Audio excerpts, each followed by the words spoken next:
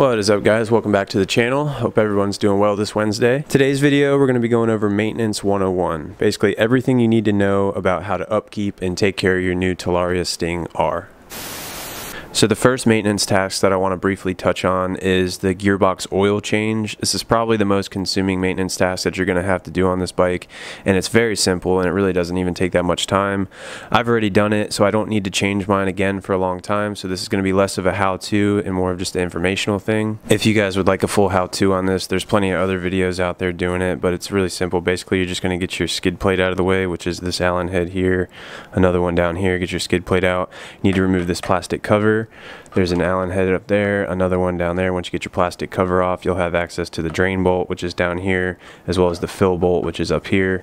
Drain the old fluid out, replace your drain plug, pour the new fluid in the top. Very simple. What I do want to talk about, though, is the new updated information from the owner's manual. So this year, the owner's manual for the new Sting R recommends that you change the fluid far less frequently, and it also recommends that you use a lot less oil. I believe the original MX3 Sting manual called for 150 milliliters of oil, and now they're only saying you need to refill with 70 to 90. When I went and did my first oil change, I went ahead and used the gear oil that they sent with the bike. Super easy, pretty convenient with this little tip. Don't make a mess. But instead, the next time I do an oil change, I'm not going to be putting this China juice in there. I'm going to opt for some higher quality, like performance gear oil. I found this Lucas oil, which I'll pop up on the screen now. It's a really well-known quality company, Lucas, in the motocross industry, and the manual calls for 85-90 weight oil, and which the Lucas is 80-90, and it's not going to matter. But basically the first number on the oil is the cold temperature viscosity, and the second number is the hot temperature viscosity. So an 80-90 versus an 85-90 is just going to be slightly more viscous at cold temperatures, and it's going to be exactly the same once it heats up, so it's not going to be a big deal. I believe the Lucas oil bottle is only $11, and it's enough oil in there to do up to 10 oil changes. So $11 and you got enough oil probably for the life of the bike, who knows. And also, from talking with Eric from Lunicycle about these differentials, he informed me that Talaria has never seen a differential fail. I know on some of the MX3s they had that problem with if the chain derailed or something, it would snap off, but they've fixed that with the beefier bracket apparently this year. But he said that they were looking into doing testing about how much longer they can go between intervals of oil changes, and they're also going to do a test, he said, of running that gearbox as long as they can with no oil in it at all.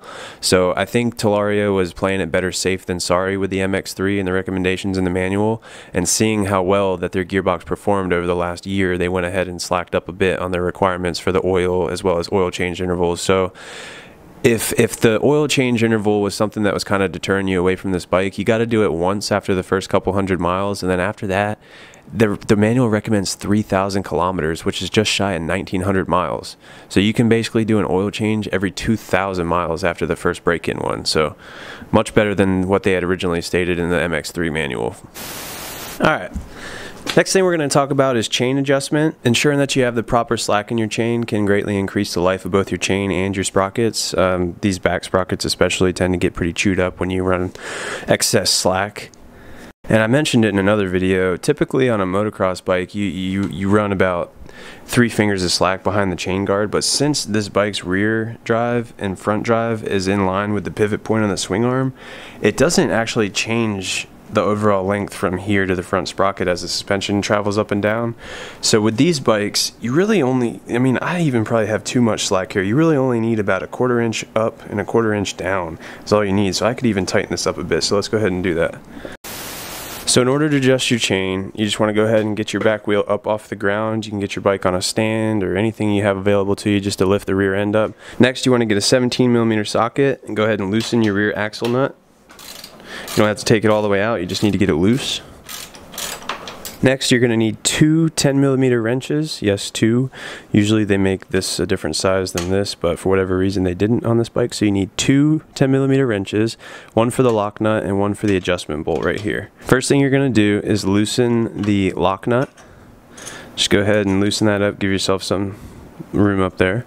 And the way that this adjustment bolt right here works is as you loosen it, it pushes into the axle block, pushing the rear wheel further back. So since I need to tighten my chain a little bit, I'm going to make a small adjustment loosening this, therefore pushing the rear axle block back. And I'm going to do this little by little, and I'm going to do it on each side slowly. And if you look down here on the bottom of the axle block, there's these little lines. And whatever you do on this side, you want to do the exact same on the other side, so your rear wheel stays straight. Do this little by little. Whatever adjustment you make to the right side, make the exact same adjustment to the left side. Make sure that your indicator here on the rear axle block is the same on this side as the other side, and then check your slack. Alright, so now that I've made my adjustments to the chain adjusters, as you can see there, I've got the right side just a little bit past that 5th line, and same on this side. I've got it just a little past the 5th line there. And the slack's looking good. It's a little tighter now. Still got a little wiggle room, about a 1/4 inch up and a 1/4 inch down. That's really all you need for this bike. So I'm going to go ahead and get this tightened back up. When you're tightening this back up, you don't want the rear wheel to move in the chain sliders. So an old trick that I learned is you can take a shop rag, just put it in the sprocket there, and wind it up into the wheel.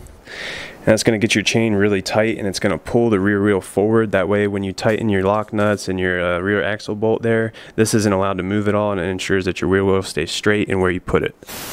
Alright, so once you got your rag stuffed in there, you're just going to tighten down the lock nut.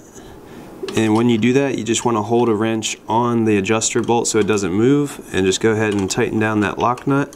Not too tight. You do not want to strip these out, and you do not want to be drilling these out of your swing arm.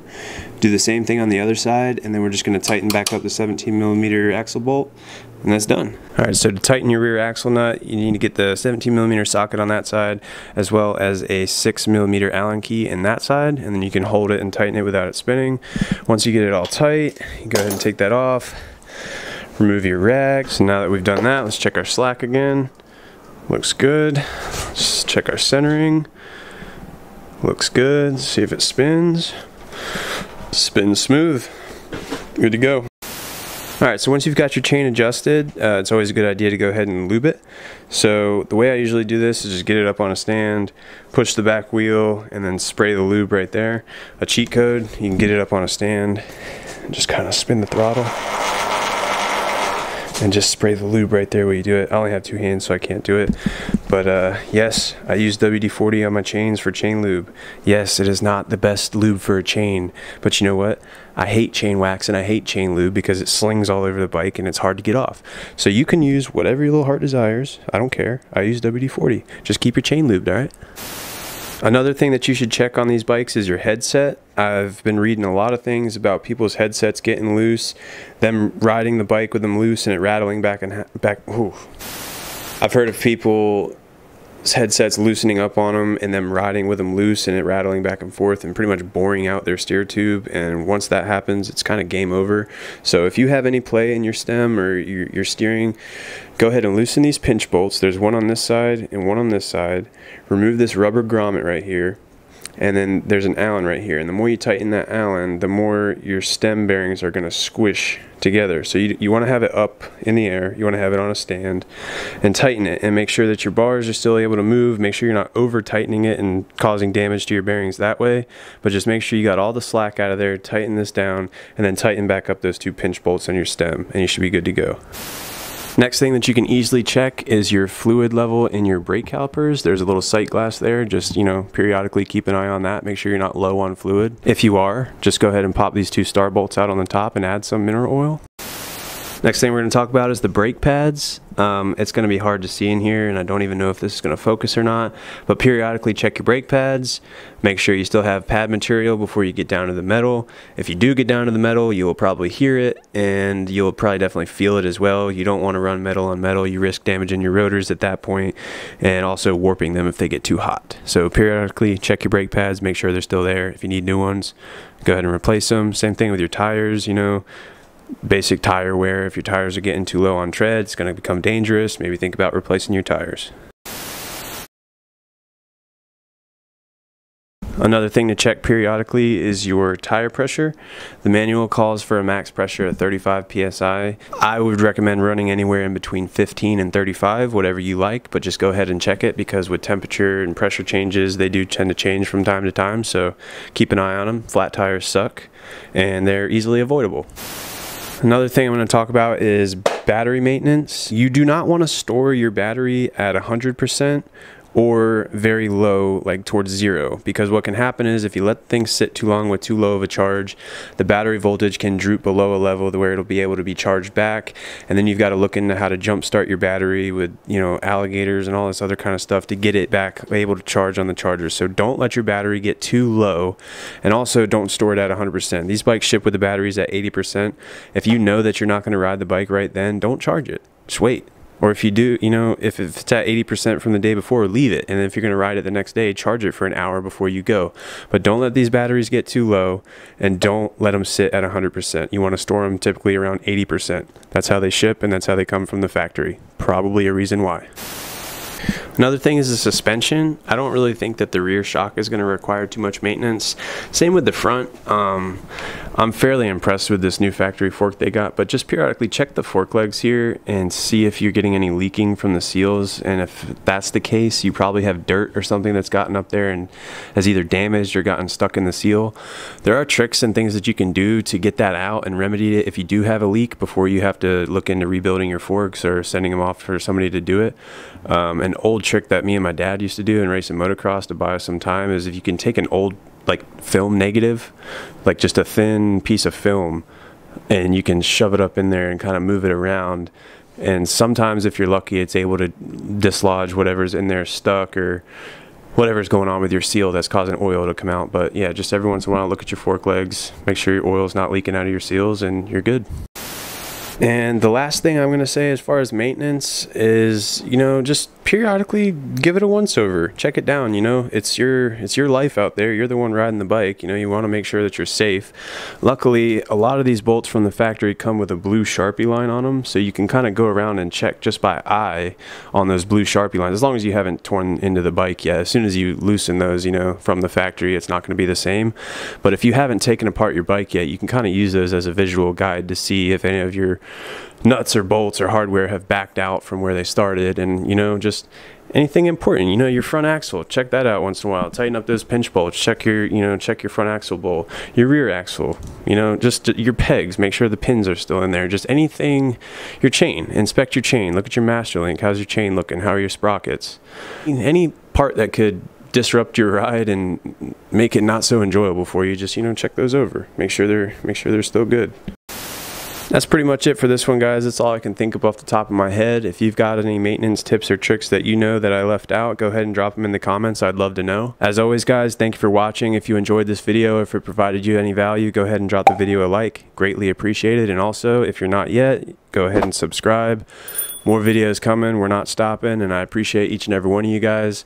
Hope you're doing well this Wednesday. Peace.